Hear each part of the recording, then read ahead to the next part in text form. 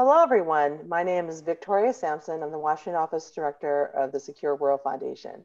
And I'd like to welcome you to our webinar. We're really excited to have a discussion today with three very informational experts on the issue, exploring insights from emerging space agencies. Before we get started, for those of you who aren't familiar with my organization, the Secure World Foundation is a private operating foundation that focuses on the long-term sustainable use of outer space. Our vision is a secure, sustainable, and peaceful use of outer space that contributes to global stability on Earth. Our mission is we work with various stakeholders in the space industry, governments, industry, international organizations, and civil society to develop and promote ideas and best practices that can lead to the long-term sustainable use of outer space. And we are dedicated to the establishment of effective and efficient governance of outer space and improvement of space operations in Earth orbit. Next slide, please. Before we go to hand it over to the panelists, I know we have just a short time together, so I want to make sure we get plenty of time for them to share their insights. But I want to talk a little bit of formatting for this event. You see in this slide, it says how to ask questions. First of all, find the Q&A button and click it. Second of all, look and see if anyone's asked your question already. If not, go ahead, be succinct. And then, that's it. We ask that you keep questions in the Q&A portion and not in the chat. The panelists will not be answering any questions in the chat. Okay, next slide, please. We're really excited that we have a live closed captioner here with us working today. So this slide talks about how to show closed captions. First, find the closed caption button and click on it. And then step 2, click show subtitle, and that should do the trick. Next slide, please. And with that, I would like to turn it over to our speakers. Our first one is Renata. Renata, please, our speakers will be doing a quick introduction for themselves. Hi, everyone. My name is Renata Knittel, and I'm a graduate of the Space Policy Institute of George Washington University. And I'm also a program analyst at A3 Technologies, where I support the FAA Next Gen program. Hi, everyone. My name is Ashley Peter, and I just got my master's in space policy from GW as well. I currently work for NASA headquarters in the Artemis program for deep space human exploration, and I have a bachelor's in Earth, atmospheric, and planetary sciences from MIT.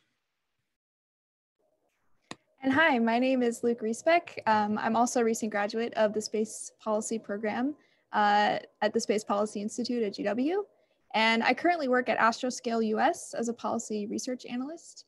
And my bachelor's was from NYU Shanghai in social science.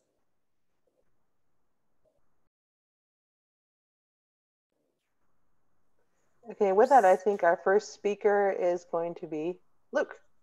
That's right. So we're going to go ahead and get started here. Thanks to so much, Victoria, and huge thanks to Secure World Foundation for hosting us and the Aerospace Security Project at CSIS for publishing our report. Today, we're going to talk about national civil space agencies.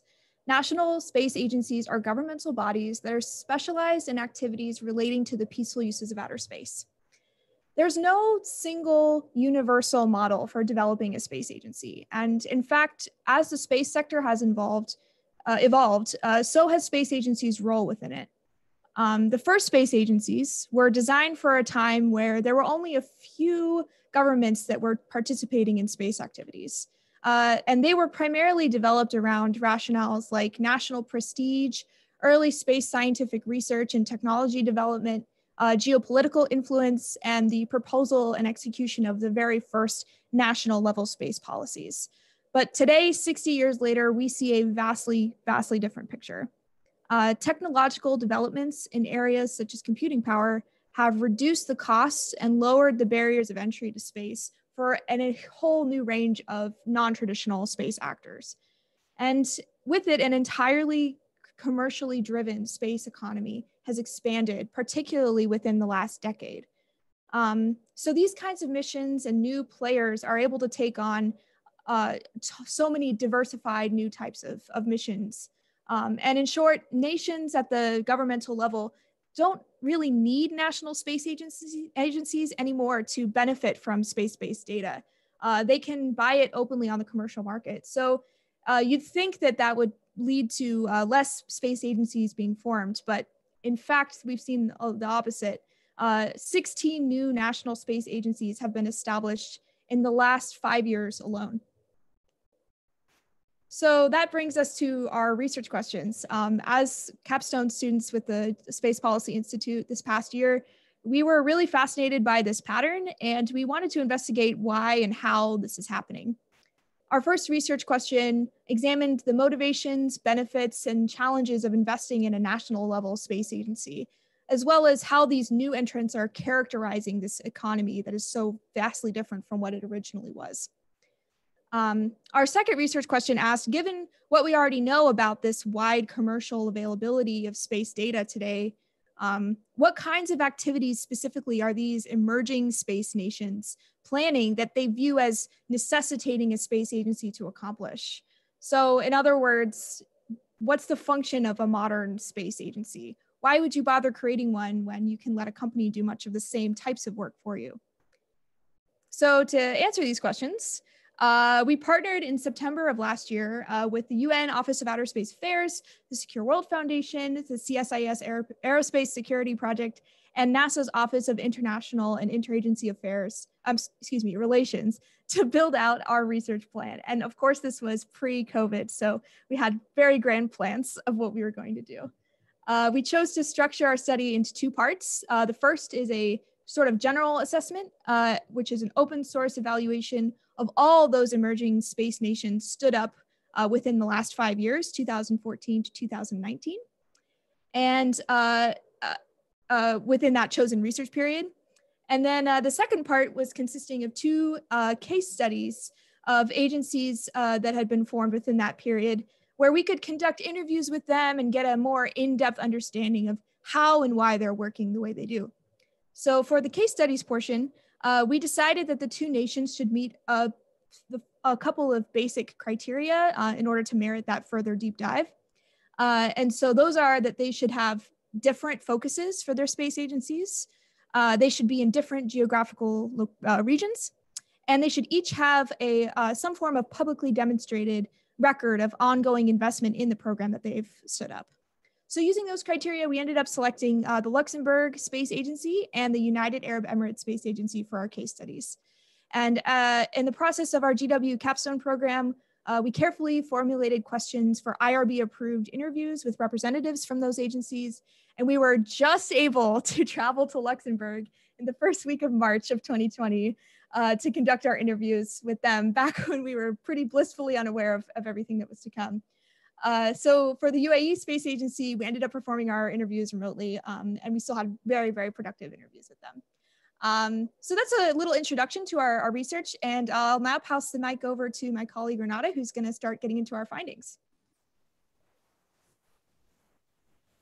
Hi, so as Luke mentioned, our main research question was why are nations creating civil space agencies in today's context? And to find the answer, we can move to the next slide. We researched the main rationales of all the 16 space agencies that were formed between 2014 and 2019. And as you can see here, those were established by Bahrain, Paraguay, Poland, UAE, New Zealand, Kenya, African Union, Australia, Greece, Luxembourg, Saudi Arabia, Zimbabwe, Egypt, Philippines, Portugal, and Turkey.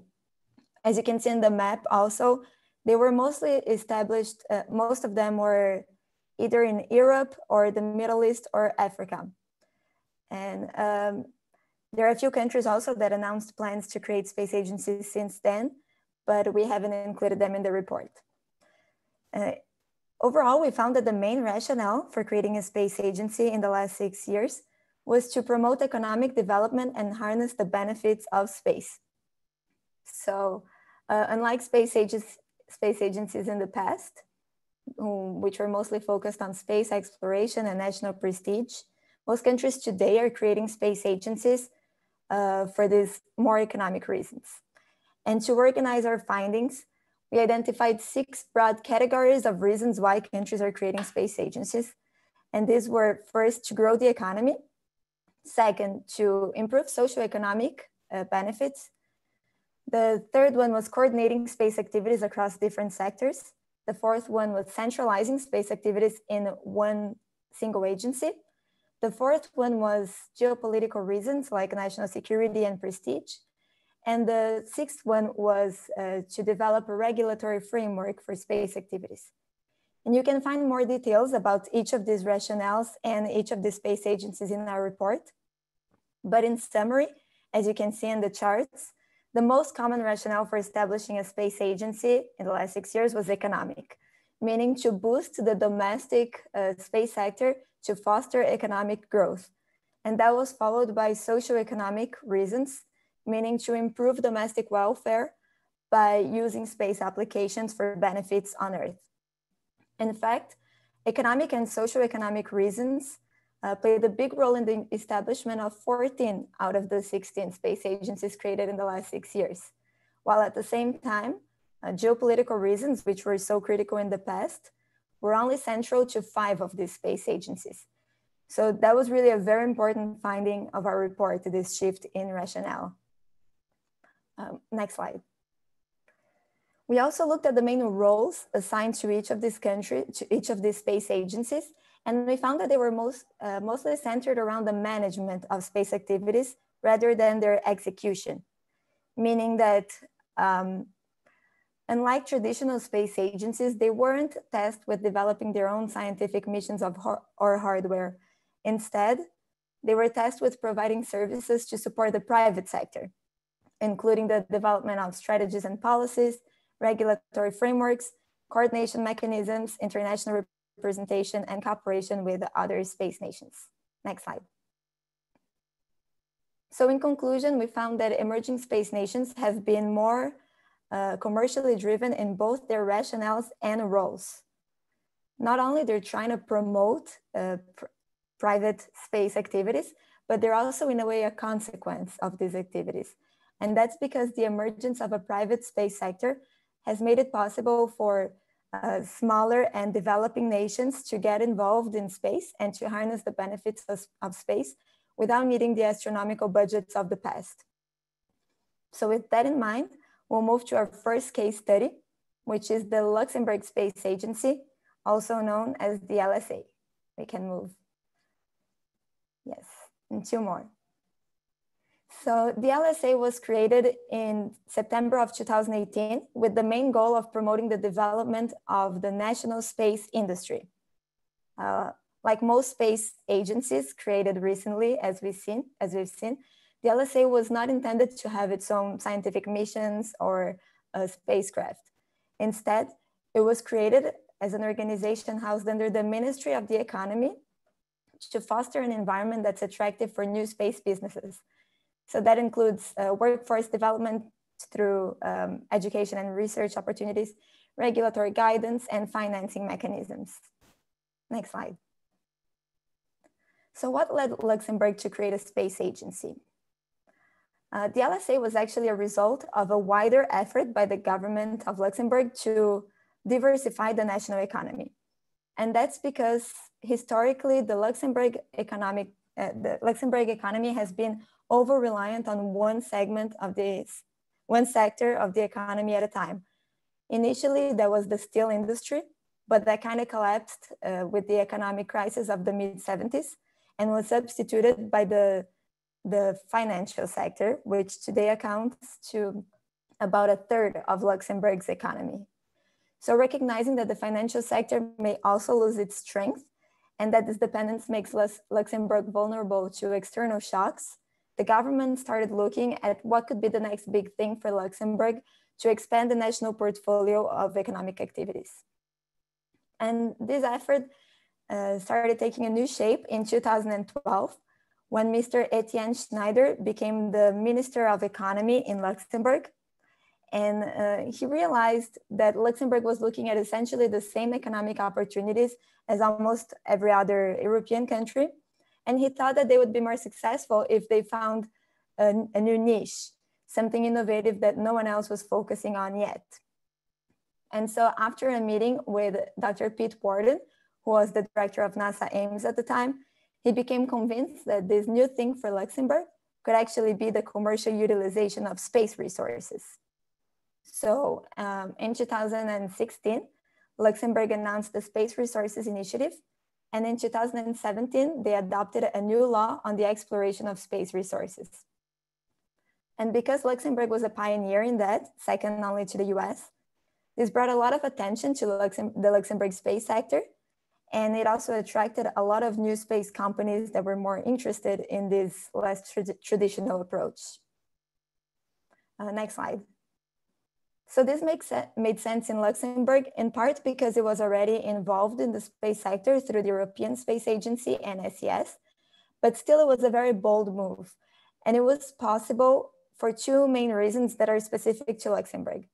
First, Luxembourg is a very wealthy nation, so it could afford to take such risks. And it could also wait. It didn't necessarily need to see financial returns in the near term. And second, because Luxembourg is a very small country with a very small bureaucracy, so it was possible for one person to have this initiative and make it happen in such a short amount of time before more established space agencies could catch up. So at this point, the Space Resources Initiative was being led by the Ministry of Economy's Department of Space Affairs. So why did they decide that they needed a space agency instead? Well, our report, our findings indicate four main reasons for a space agency. The first one was to group and coordinate all the aspects needed for a robust commercial space sector into one place, including cooperation, regulatory guidance, opportunities for research and development, and especially in Luxembourg, financing mechanisms. So in a way, it was to create a one-stop shop for commercial space companies operating in Luxembourg.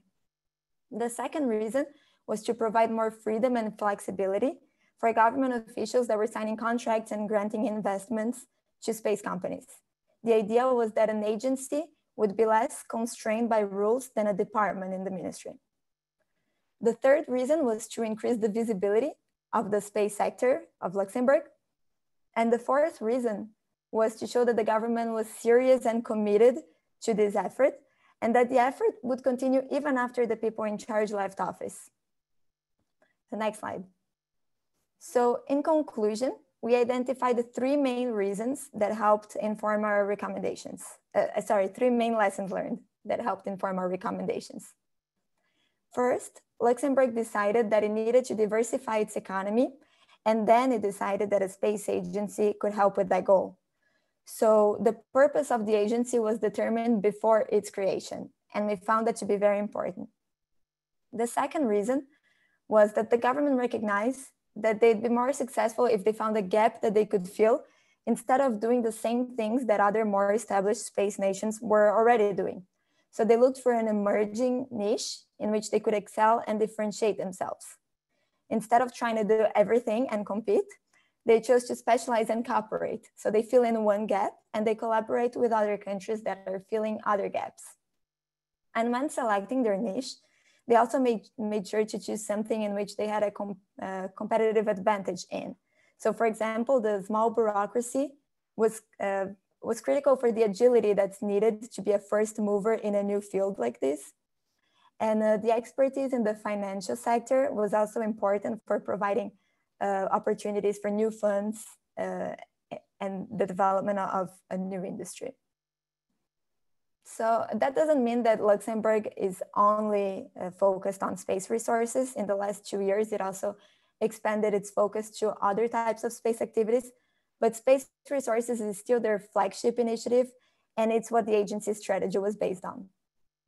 And finally, we also found that unlike most traditional space agencies, Luxembourg has been willing to tolerate a significant amount of risk, particularly by investing in early stage companies in a still unproven segment of the economy. So with that, we'll move to our second case study where Ashley will talk about the UAE space sector. Thanks, Renata. We go to the next slide. So the UAE Space Agency was established in August of 2014 as a government authority that oversees and facilitates the nation's space activities. Its main goals include developing a world-class national space sector, promoting scientific and research and innovation in space science and technology, attracting and developing young Emiratis to enter the STEM field, and building and enhancing international cooperation. Next slide. So the question is, why did the UAE choose to create a space agency? First and foremost, the UAE deliberately waited for the right time, meaning there was a clear need for them to officially establish a national space agency. Tracing back to the earlier rationales that Renata mentioned in the general assessment, the UAE established its space agency for economic, geopolitical, centralization and coordination, and regulatory reasons. Next slide. In developing their own regulatory framework and policies, the UAE consulted in other countries within other established agencies around the world to benchmark their best practices and lessons learned. Even though they found that there wasn't a one-size-fits-all approach, the UAE did find that being a facilitator rather than a producer of regulations fit them best. They opted for a light, agile regulatory model, meaning that they would only establish regulations that were absolutely necessary for their space sector to avoid hindering growth and innovation by over-regulation. The UAE also sought to make the regulations technology neutral, meaning that their policies would not be dependent on currently available technologies and instead would be flexible to future innovation. In general, both of these regulatory aspects have made the UAE an attractive environment for businesses to conduct their space activities in. Next slide. In assessing the UAE Space Agency, it's important to highlight some unique features of the UAE as a country itself. First, the UAE already had a very well-developed space sector prior to the establishment of its space agency. The private, public, and academic sectors had been actively engaged in space activities since the late 1990s. So a centralized space agency was a natural next step to facilitate that growing space sector. The UAE is also unique in its political structure, with 7 local governments, or emirates, each with a high degree of autonomy. Facilitated coordination between these local governments is particularly crucial with this structure. And lastly, the UAE space sector has received strong political and financial support. As a constitutional monarchy, the UAE government has had the unique ability to offer the space sector sustained support, since they don't follow a cyclical political term model, resulting in the continuity of funding for major space programs over an extended period of time, while allowing the government to take on more risk, similar to the case of Luxembourg. Moreover, the UAE Space Agency has been given the power to exercise all steps necessary to achieve the nation's space sector goals, allowing decisions to be made more quickly than other nations in the global space community. Next slide. So based on these experiences from UAE in setting up their space agency, there are several key takeaways that could be applied to other nations. First off, the UAE identified a clear need for creating its space agency and did not just create one for the sake of doing it, similar to Luxembourg. They deliberately made regulations agile, scalable, and technology neutral in a progressive way that has proven attractive for space companies to operate in, and that has also been designed to stand the test of time and innovation. The UAE also filled gaps, like Luxembourg did, in the larger global space sector, and chose to specialize in areas that play to their overall strengths, like human spaceflight and Mars exploration, with their recent launch of the HOPE probe. Lastly, the UAE has been successful in gaining strong federal backing and interest for space activities, which has greatly benefited the effectiveness and the overall efficiency of their space agency. Next slide. So based on our general assessment and case studies, we wanted to offer recommendations for both emerging space nations or those newer to space activities, and for established nations or more traditional agencies. So I'll start first with the emerging space nations. We recommend that for these nations, they determine the core purposes of their space agencies before taking any further steps, such as developing any regulations. Next, nations could find it beneficial to design their regulatory frameworks to be agile and technology neutral, which would increase the flexibility and applicability of their policies over time. Further, by taking a lighter approach to regulation, acting as a facilitator, nations can create an enticing environment for commercial space activities and stimulate their economies while doing so. Third, nations should identify gaps in the global space industry and specialize in their existing capabilities to fill those gaps, rather than generalizing in multiple areas. This would allow nations to carve out niches that they can excel in within the larger space industry for stronger collaboration and potential financial opportunities.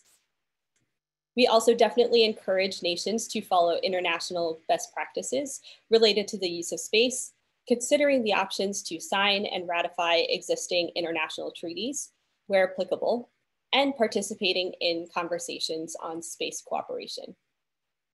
Fifth, emerging space stations should work with established, more traditional agencies to learn from their experiences, but they should avoid becoming overly risk averse themselves. Lastly, nations should collaborate internationally and across their own domestic space sectors to maximize returns on the utilization of space data and applications. Countries should continue to share best practices and promote transparency of space activities through the general knowledge exchange. Next, I'll pass it back to Luke to cover recommendations for established space nations.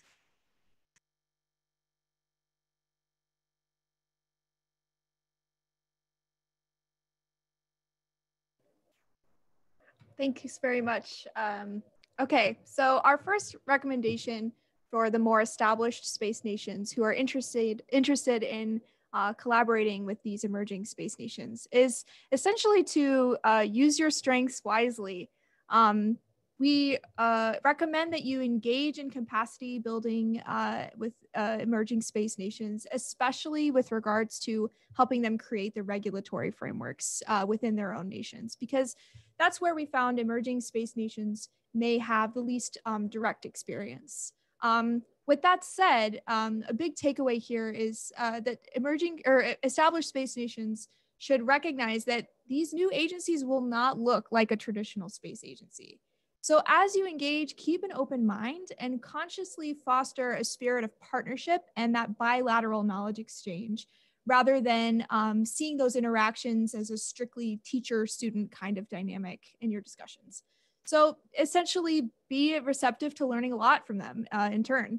And as you get to know their ways of participating in space activities and the goals that they have within their own countries, consider opening investigations for how their new methods, cooperation with commercial space industry, and other ways of going about space activities might be incorporated into your own agency's organizational structure and how they could benefit you. Our second recommendation is to essentially act as a good role model for emerging space nations as they begin to develop their own influence, especially over the space environment itself. Abide by international treaties, engage with commercial industry and new players to develop best practices and norms of responsible behavior for new types of activities and new types of missions as they continue to expand. Be proactive by modeling the types of transparent, responsible behavior in space that you wish to see. In particular, prioritize sustainable practices that help to preserve the space environment in your own operations, such as mitigating the creation of space debris, planetary protection, transparency in space domain awareness, data sharing, and sustained engagement in multilateral policymaking and legal fora, such as the UN COPUOS, Committee on the Peaceful Uses of Outer Space. So that just about wraps up the presentation portion of this panel, this webinar. So thank you so much for your attention, and I'll let Victoria kick off the Q&A portion. Great, thank you guys. Before we get started into the Q&A, we've gotten some questions on the chat about whether this PowerPoint will be made available, and I'd like to say yes. This event is being recorded. There will be a transcript, and the transcript, the video, and the PowerPoint will all be on Secure World's event page for this. I also included the event page in the chat as well. You can always find it from our homepage as well. And of course, since this event is being recorded, this is probably obvious, but I'd like to make it clear, this event is on the record. Media have been invited, so just consider yourself warned. So yeah, and then also the paper itself, there's a link to it on our website for our event page for this, but it's held on a landing page at our good friends at CSIS's Aerospace Project. So you can read the paper there. If you want to dig down more into it. Before we get started with the questions from the audience, I do have a few questions of my own for our speakers. And there was actually Luke's last point that really brought up the idea of role models and what was mentioned about the idea of recommending to the emerging space actors needed to follow good behavior. To our panelists, did you all ever get a sense when speaking to emerging space agencies and people and doing your research on this issue, that there was a concern that best practices and norms of behavior would either raise the barrier of access to space, so it would be hard for them to get into space, or it was being used as a tool to keep them from space? Did you ever hear anything about concerns about that or worries about that? Who wants to take first crack at that one? Luke. Thank you. Yeah, I've definitely seen discussions of that kind of concern, particularly in those multilateral fora, such as the UN COPUOS. There can be a perception of a bit of a first mover advantage when it comes to space activities. But actually, I think what our research showed more than anything was that there are definitely ways to be creative in these new types of space missions and ways of using space data in a sustainable way and in a responsible way. While there may be specific barriers on things like the creation of debris that maybe require a little more technical due diligence compared to other types of activities, we think that there are still ways of doing that in a way that is not too prohibitively cost effective. And we found that a lot of new space agencies were cooperating with established space agencies already to go over those types of conversations. And they've been emerging space stations have been very active in those kinds of discussions in multilateral fora as well. So yeah, I think it's a bit of a concern, but also if you're curious about how space is being used in sort of those particular nation-specific applications, I also wanted to make sure that we shouted out Danielle Wood's research with the Space Enabled Lab at MIT. They have a lot of interesting insight into new applications for space data in developing nations and developing economies. And I would also like to point out that when we were talking to the Luxembourg Space Agency, we didn't have such in-depth conversation with the other space agencies from the general assessment, but our interviews from Luxembourg reflected that they have a significant concern about the ethics in their space activities. They actually told us about how they hired the space agency is very small. It's like under 20 staff members, but they hired the person who will be responsible for focusing on the ethics of space exploration. So that's a significant concern of theirs. When we asked how does that reflect in the current regulations, they said it's a little too early to tell. They're working now still on a draft for a general space law, but that's the concern moving forward. And by ethics, that includes being responsible in space, preventing space debris, and making the same mistakes as we made on Earth, distributing the benefits and all that. Great, thank you. One other question before we open it up maybe to a broader discussion, because I could just sit here all day asking you questions. I think such a fascinating paper you guys wrote. But I'm curious, you know, the two countries you picked for your deep dives were, let's face it, wealthy countries. And you guys looked at a whole other slew of other countries as well, some considerably less wealthy. Did you find any differences between the wealthy and the non-wealthy countries that you saw, any patterns that emerged in terms of what were their incentives for creating a space agency? What were their goals for the space agency? How did they go about doing that? Who'd like to answer that question? I can start off. Sure. So one other country that comes to mind is Paraguay. And, you know, in Latin America, they are one of the only countries that do not have their own satellites.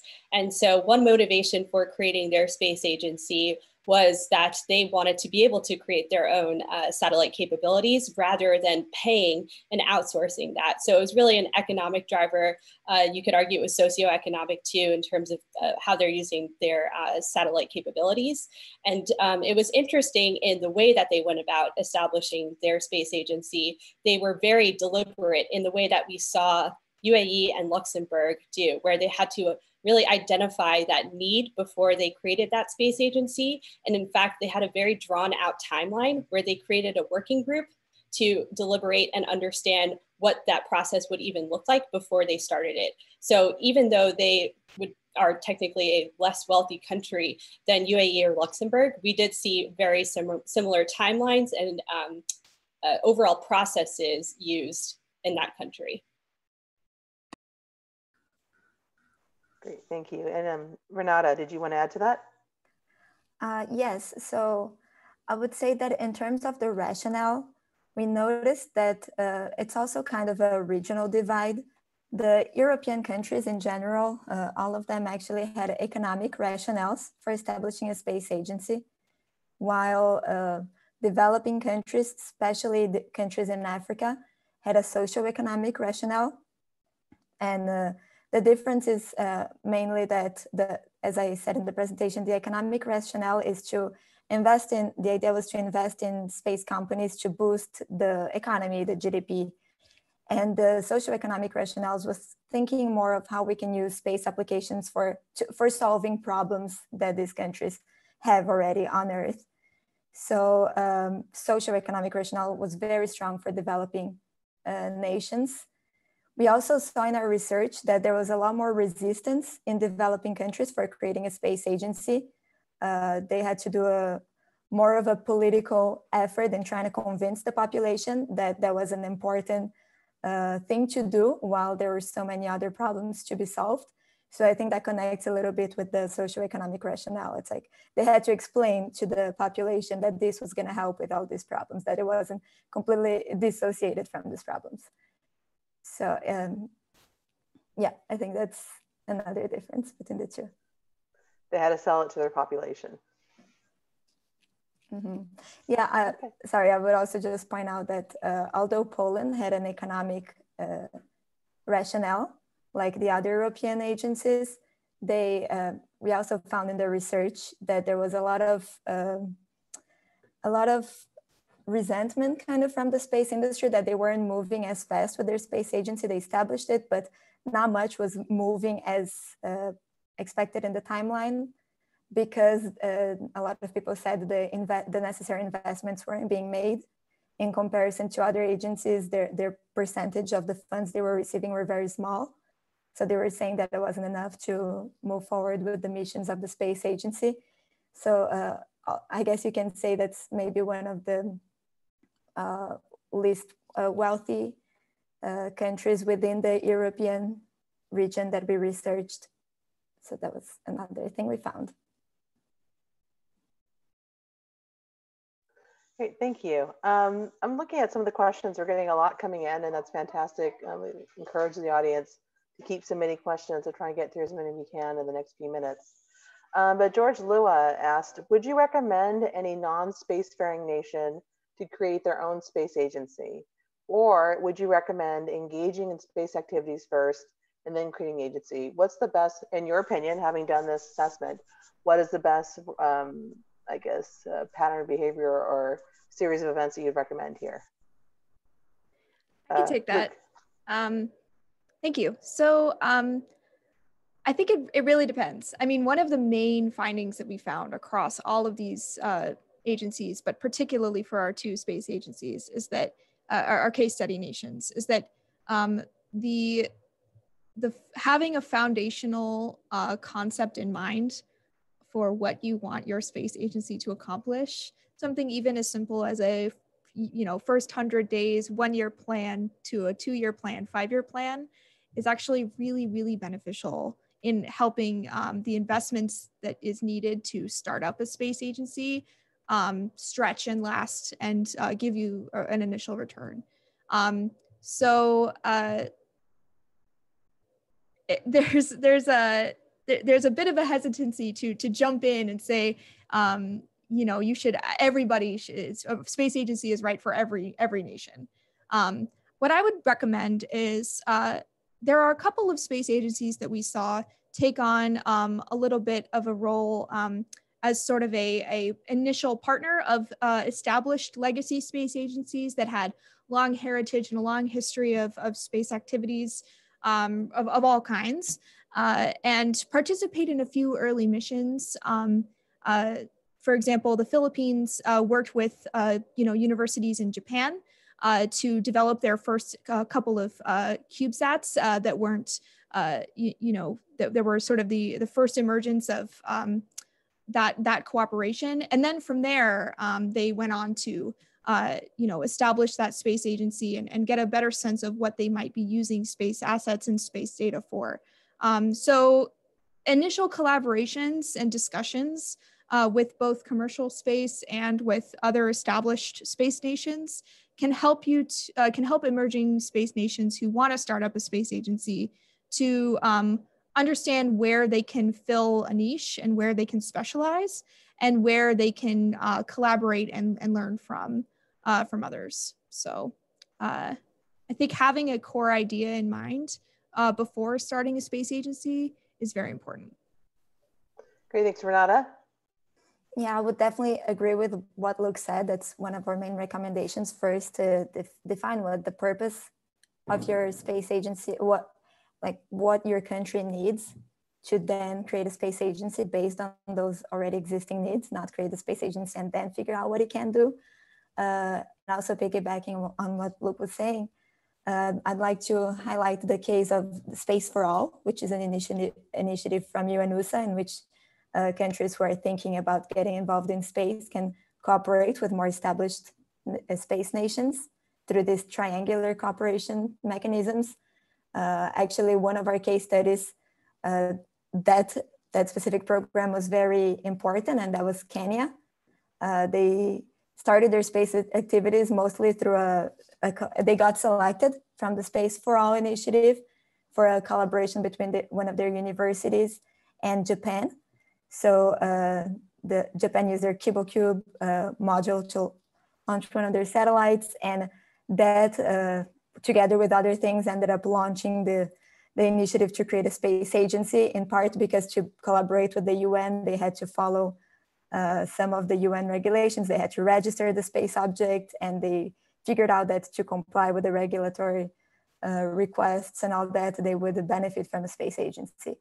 So it is case by case. As also from one of our interviews with Luxembourg, we talked to them about the different possibilities outside of creating a space agency, because at first they weren't sure if they needed a space agency to accomplish what they needed to accomplish.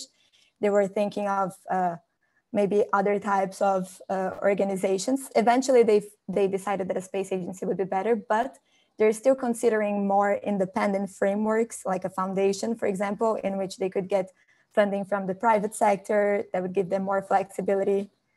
So in that sense, Portugal Space is also an interesting example, because they created it's a space agency, but it is a private non-profit entity.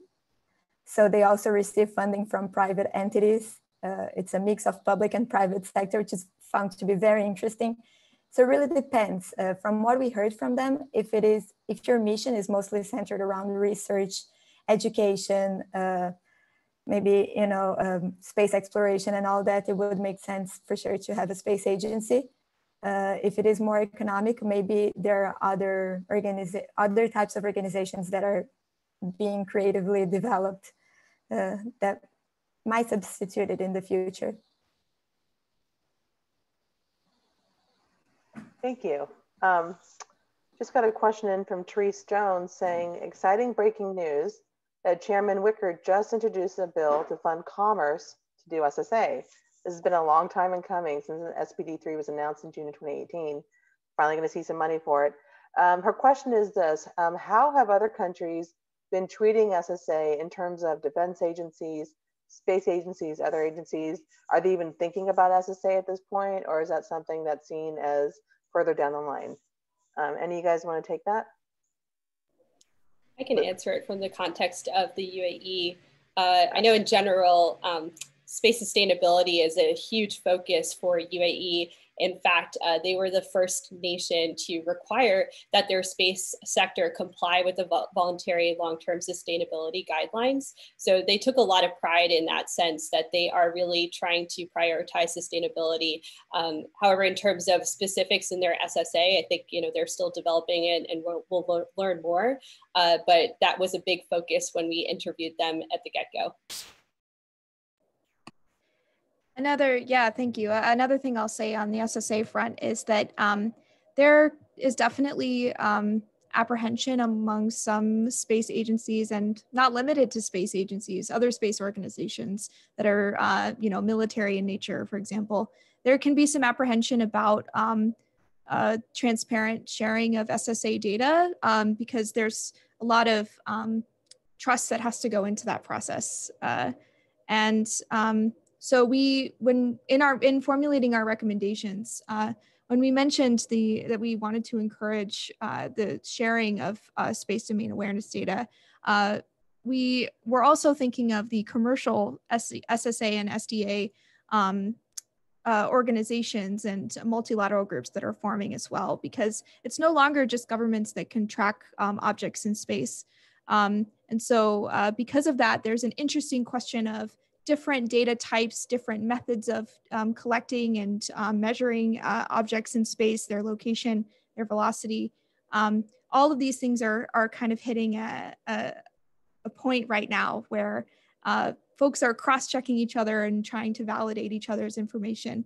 And in our view, that open exchange of open source data as much as possible within the bounds of safe operations, that's important, and it helps to increase those transparency and confidence building measures that we see in other areas of space and really other areas of international relations as well, not limited to space. Thank you. Okay, there's a question from Secure World alumni, Josh Woolney, saying both of your deep dive countries, Luxembourg and the UAE, have joined the Artemis Accords. Of course, the Artemis program is the idea that the United States wants to get the first American woman and on the moon by 2024.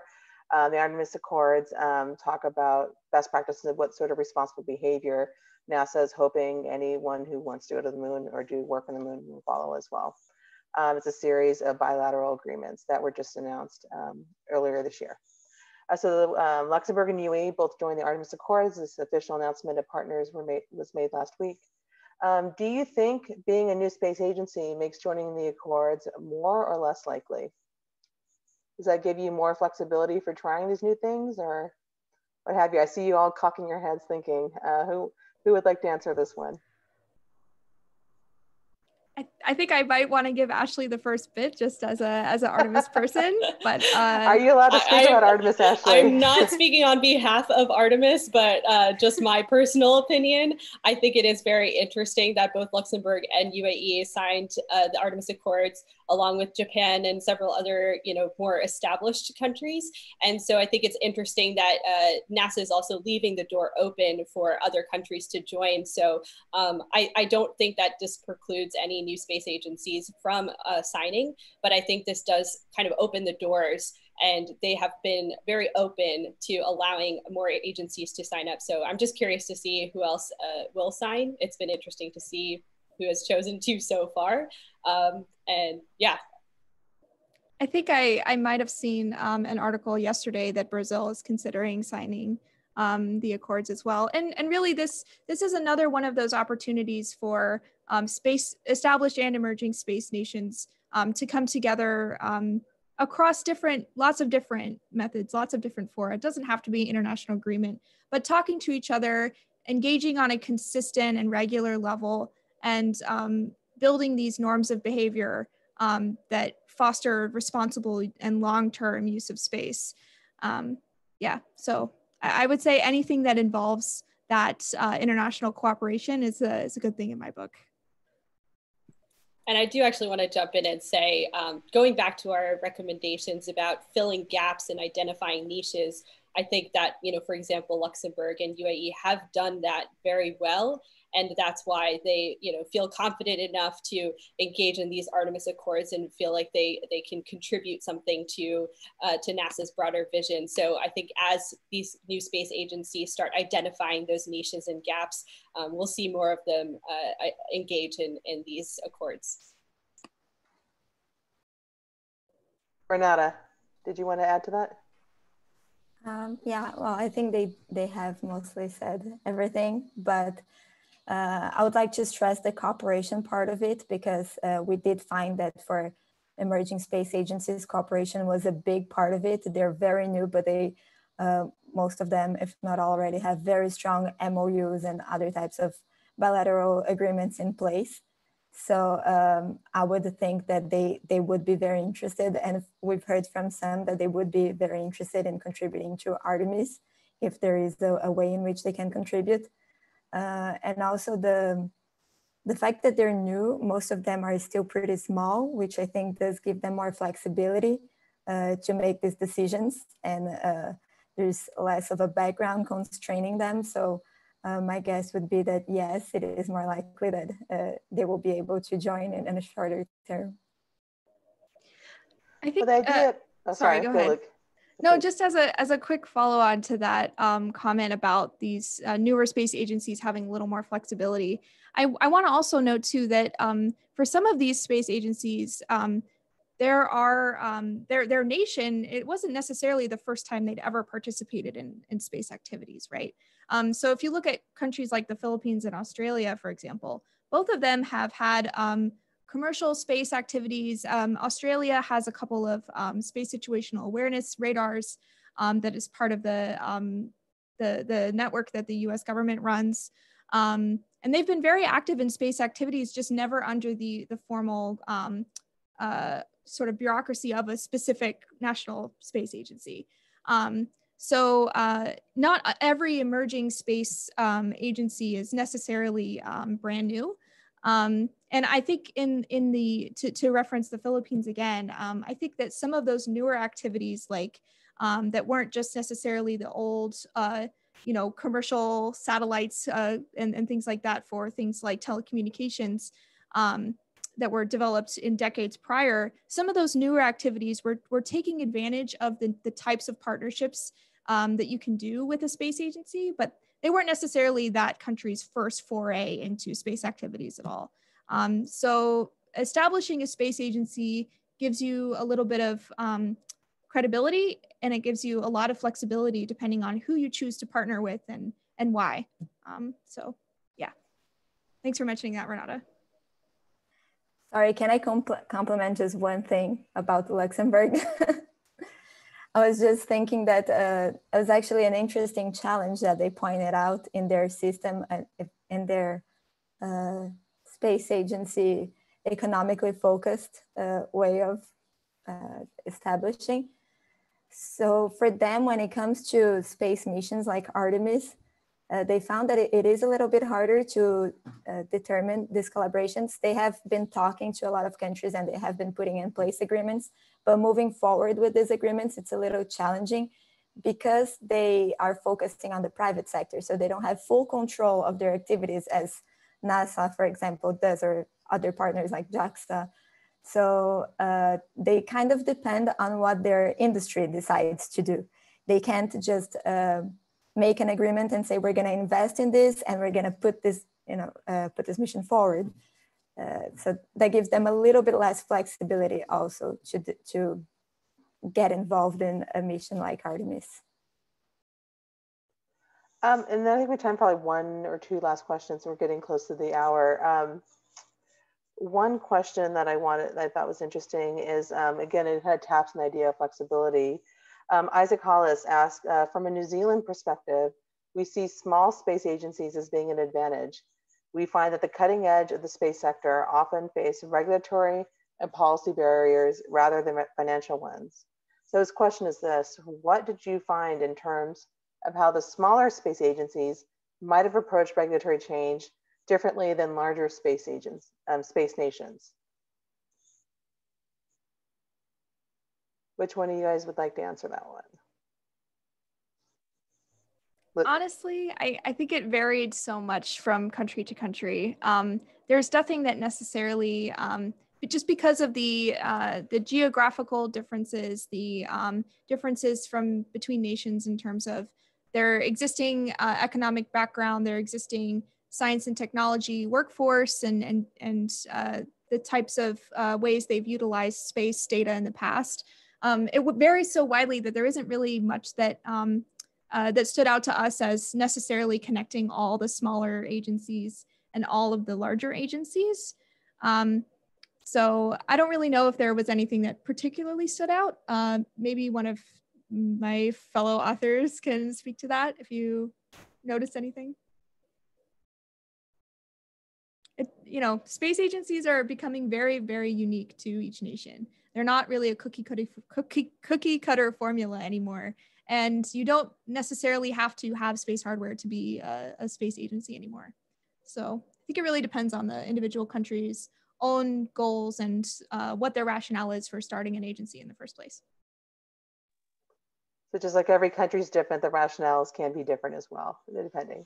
Yeah, we had a hard time narrowing down all the different rationales into those broad categories, and they seem really broad for a reason. It's because some nations are explicitly focused on, for example, using space satellites to boost their agricultural sector, but that doesn't necessarily mean that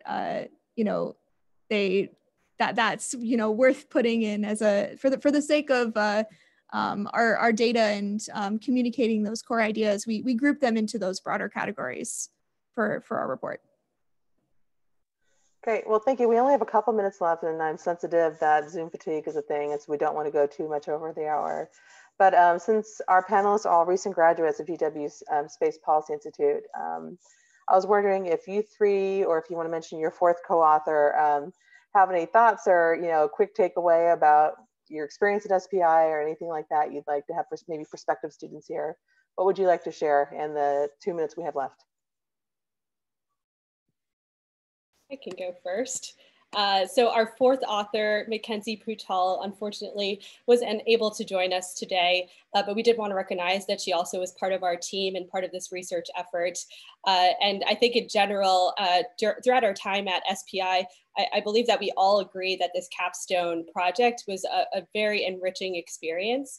It gave us the opportunity to collaborate with clients who, we are very grateful to have been part of contributing value and research to their organizations. So this capstone program allowed us to have the freedom and flexibility to define our research question, to collaborate with our clients and really narrow down the scope.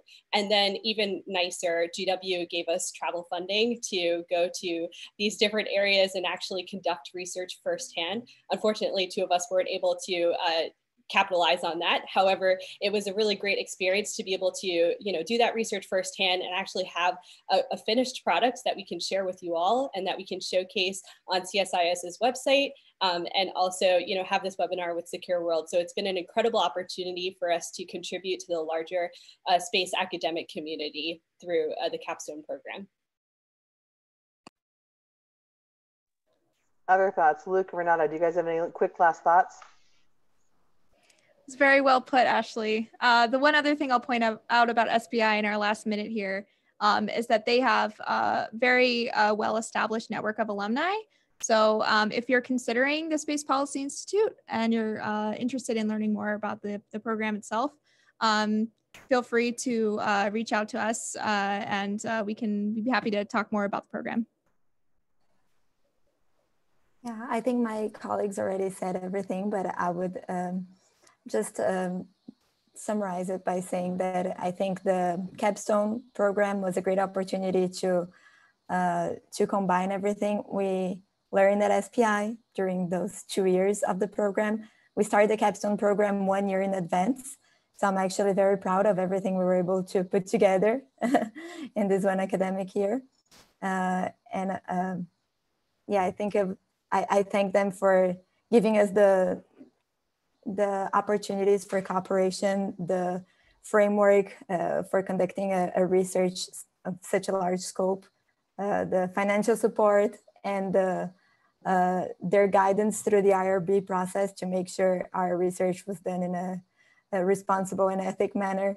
And I think it's a great way to conclude our graduate degree.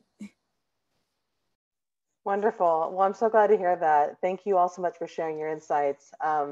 I do feel obligated, since this is a Secure World event talking about emerging space nations. Secure World has a handbook for new actors in space. It was available on our website that doesn't focus on emerging nations specifically or agencies, but it does tie into the conversation. And that we talk about, so you want to have your own satellite. What sort of things do you need to know? And we talk about the international legal regime. We talk about what sort of regulatory decisions you need to make at the domestic level. We talk about best practices at the technical level. So it's available on our website at swfound.org/handbook. As well, we have people from all over the world in the audience today, which is fantastic. And some of you are from the countries that were discussed in this paper. If you have any insights or thoughts you'd like to share with the authors, you can always do it through me. My contact information is available on Secure World's website. Again, my name is Victoria Samson. So if you have any, want to get in touch with the authors, I'm happy to send on your information. So with that, please join me in thanking our speakers with a virtual round of applause. Thank you guys so much. We appreciate everyone in the audience's time. And as I said before, the paper itself is linked to on our event page to the CSIS website. The video and the PowerPoint and a transcript eventually will be on our website as well. So we can continue the conversation. We look forward to seeing you at future Secure World events. Thank you very much. Have a great day. Goodbye. Thank you, Victoria.